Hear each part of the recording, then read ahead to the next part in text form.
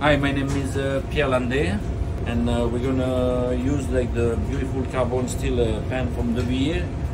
So first we're gonna season it and make sure nothing gonna stick on it. And let's start. So in the pan there is a small amount of wax inside, so we have to burn it out first, and after we're gonna put the oil.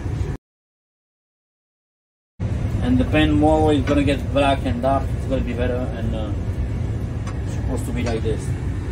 Alright, we get rid of the oil, clean it, and the pan is ready.